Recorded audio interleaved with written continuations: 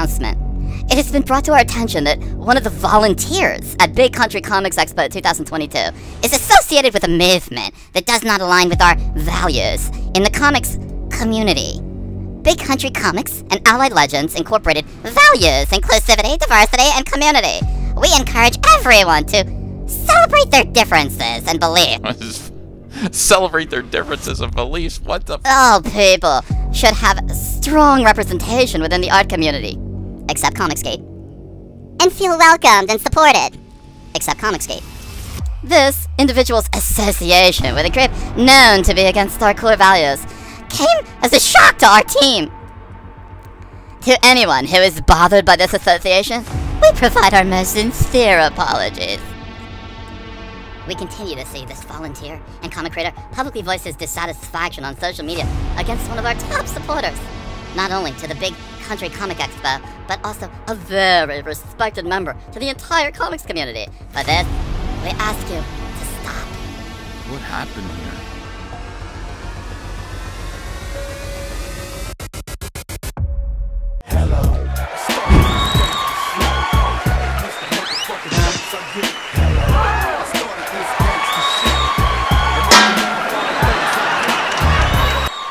Between you and me, can I just confess something? Can I get this off my shoulder? I am really tired of these people. I'm so tired of them. They act exactly how they say that we do. They act exactly how we expect they're going to act. And frankly, it'd be wonderful if they surprised me just once, but they don't.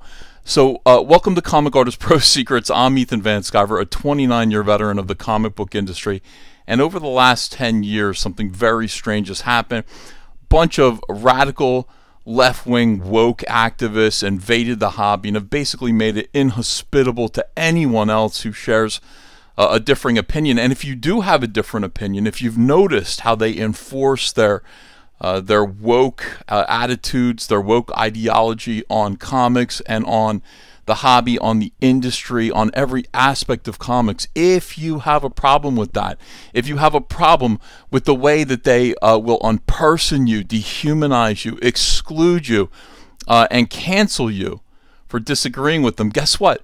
They will cancel you, they will dehumanize you, they will exclude you, they will blacklist you. Those are their weapons, and it's great. It's just amazing how they do this all the time, and it never changes at all. That seems to be what happened here. Somebody reached out to me and said, look, I'm a volunteer at this one convention, and this convention in Canada, and you know, my job is to go pick up the guests at the airport, you know, bring them to their hotels. My job is to serve them coffee. My job is to run errands. Basically, I'm a gopher, but I do it because I love comics. I do it because I love this convention and because I want to be a part of comics. I want to be a part of making comics more fun, better. And it turns out that it's this person here, Mad Ruth, Dark Lord Mad Ruth, who is a comic skater. In other words, Dark Lord Mad Ruth holds the perspective, holds the point of view, which to me just makes complete sense. I don't know how you could hold any other view. That woke activists in comics are poisonous for the comic book industry. They're poisonous because they don't allow other viewpoints. They pretend to. They feign that, you know, they're all about, oh, we need a diversity of opinion and belief. That's a lie. That is an absolute lie. Everything is about ideological purity, and they will, of course, they will expunge.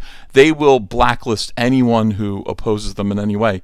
Now imagine this. Imagine holding those views as an anonymous person on the internet. You know, it's like, hey, I'm Comicsgate. I agree with Comicsgate, but I'm afraid that if people, you know, find out that I'm against the woke terrorists that are ruining the comic book industry, that I too will be persecuted and blacklisted. Imagine holding, you know, trying to protect yourself while, you know, having those views, and then they find you out anyway.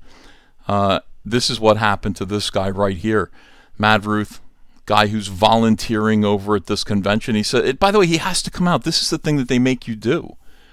They actually make people feel like they're the ones who need to come forward. Like, we're the ones who need to come forward and say, I'm accepting of all people. I'm not a bigot or a racist. No, no, no. They're bigots. They're racist. They're the ones who need to be making statements like this. but they have tactics that dehumanize people and break them down and make them feel like they're guilty. They need to say something about this. They don't. This guy deserves an apology. He says, look, you know, I just finished a 2-day Comic-Con and it was awesome until some asshat came up and asked me if I was Mad Ruth. I said yes. Then they asked if I heard of Watergate. That's weird. Does he mean Comicsgate? And I asked, from the 60s? They then snickered at me. You know what I mean. And walked away. Whatever. It was this guy right here.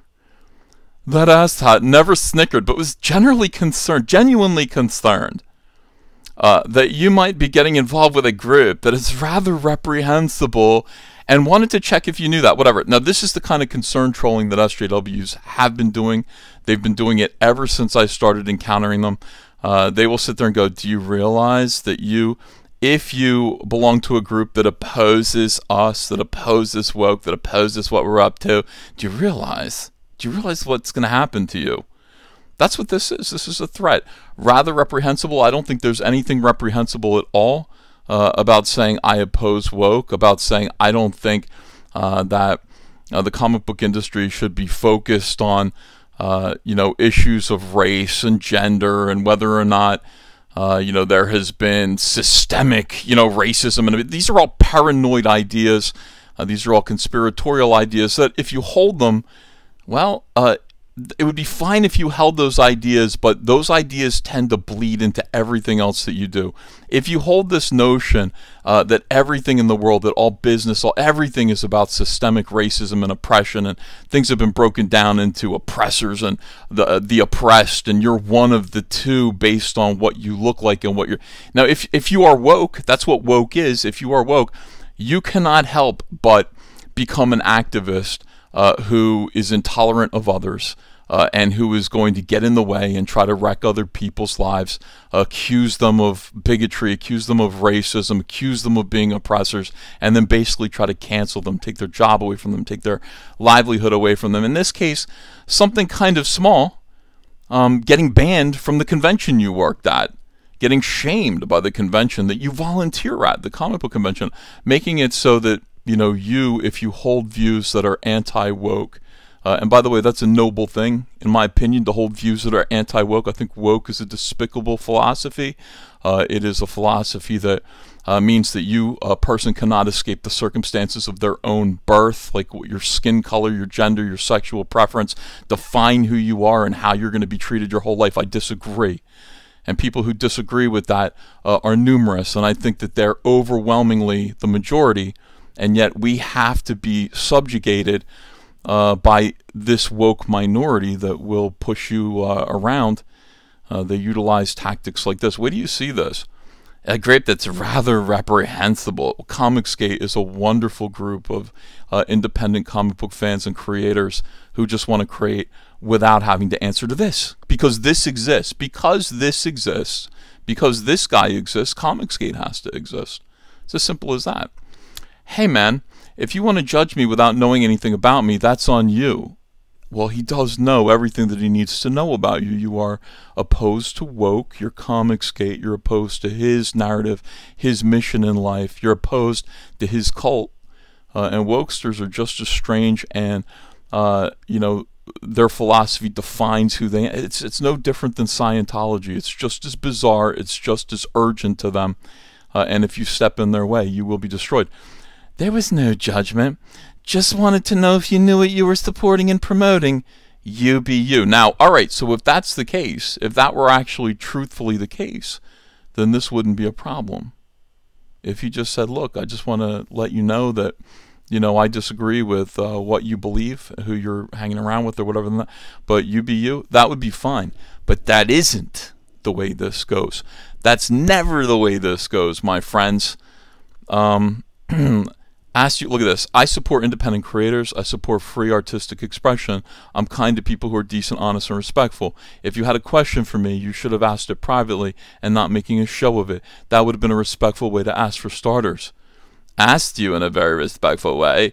In person. It's none of your business. You can't be going up to people like this and approaching them in person and demanding what their belief system is. These are the same people that call comic skaters Republicans, conservatives. They call them Nazis. This is very much like show me your papers style of behavior. How dare you? How dare you approach me in person and deign to judge me, you little twit? How dare you? How dare you step to me and ask me in a judgmental fashion what I believe? See, what I believe is that you're the type of person that would do that, and that's the problem that I have. How dare you? These people are crazy. Sad you have a problem with being asked about your affiliations. I have a problem asked about my affiliations by somebody who's looking to blacklist and cancel me and hurt me for my affiliations, because my affiliations are in direct opposition to people, to a phenomenon, to a culture that will do such a thing. See, it's a circle. No way around this. This is the problem. You were representing a comic show I was attending. If the people working the show are part of CG, we want no part of it. So this guy's a retailer. He's basically saying, because you're volunteering at the convention, we're going to pull our business away. We're going to let them know. We're going to threaten to pull our business away, and then we're going to do what we do, which is we're going to make a big scene about it. We're going to protest this show because one guy who gets coffee belongs to a group, belongs to a philosophy, aligns with a philosophy that's opposed to woke, okay, to wokeness. So that's what we're going to do, and that is indeed what happened here. This gentleman did go to the that convention, and they responded the way they always do, which is to issue an apology, issue a denunciation of their own volunteer. That's absurd. That is crazy. That is bizarre. That is the comic book industry, filled with absolute children with absolutely no morals, no ethics, and they behave exactly like what they claim to hate. Poor Mad Ruth. Good for you for at least standing up for yourself. Mad Ruth let me know that this happened. Thank you for that. Gave me a copy of this convention's denunciation of him. This association was not brought to our attention until after our show had finished. We will be implementing further protocols for future events to ensure this does not happen again. If any of our guests, vendors, artists, or customers ever feel unwelcome or have a concern that, wow. Hey, Mad Ruth, do you feel unwelcome? Do you have a concern that should be brought to this convention's attention, that you are being persecuted for your beliefs?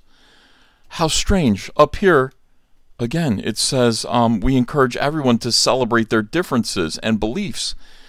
How come your belief that radical left-wing activists are ruining comic books and making comic books inhospitable to conservatives and Christians, how come that is not being celebrated? Well, I'm celebrating it. I'm throwing a fistful of confetti in the air, Mad Ruth. Good for you. Celebrate Mad Ruth. What an outrage this is. And this is blacklisting. This is what this is. This is effectively blacklisting. This fellow is not allowed to have differing views. This fellow has run amok afoul of the ideological purity of the radical left, and therefore, for some reason, he's not allowed to bring coffee to comic book artists. That's the state of things, my friends. That is the way things are going. I don't know what to say. And here we have an SJW celebrating. No one cares about another CG idiot facing consequences. Well, I mean, our customers do, and new customers too. If you hear this and this sounds weird to you, if you hear this and you recognize the injustice of the situation, if you hear about this and you say, this isn't the world that I want to live in, how can I help? How can I help put a stop to it? All I can say is this. Thanks, by the way. Thanks for creating this contrast between your industry, your hobby, what you've done to everybody's hobby, and Comicsgate. We're creating comic books of our own. And more and more people are coming over. People are joining us because of situations like this. Christmas is coming. Daddy needs to sell some more posters. That's right. Cyberfrog Blacklight posters. The link's in the description. Wreck Planet. Cyberfrog 2 Wreck Planet, the comic book. Chromium editions. Going out pretty soon, a couple of weeks. It's still, you're still able to back them if you want to. Links are in the description below. Thank you to everyone. Thank you for watching this. Please do like, please subscribe, please share this video, and let's push back in a real and genuine way over this absolute nonsense. Thanks, everyone. Bye. New from All Caps Comics, Cyberfrog Blacklight posters. 3 new velvet flocked Cyberfrog posters with vibrant fluorescent ink. Back them today, only on Indiegogo.